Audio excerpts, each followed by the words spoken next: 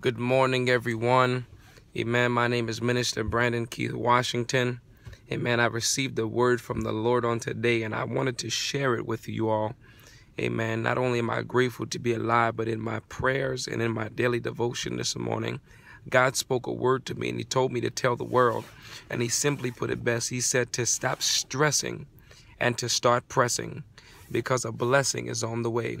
And when I was praying, I said, Lord, what exactly are you referring to? He said, there are too many people in this world, too many Christians, too many saints in the body of Christ that are stressing over the minor things. Amen. If you wake up in the morning and have breath in your body, that's just enough to be able to take it from there. I don't know about you, but I'm going to be like David when he said, I'll bless the Lord at all times, and God's praise shall continually to be in my mouth. I don't know what tomorrow can hold. I don't know what the next hour can hold. But what I can testify and says, if it had not been for the Lord who was on my side, a lot of people like to say, I don't know where I would be. I don't know about you, but I don't care where I would be, because that's not in the purpose and the plan that God had in store for my life.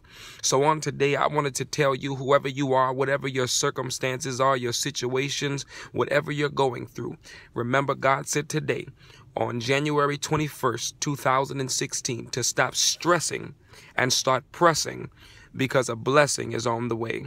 God bless you. I'll see you soon.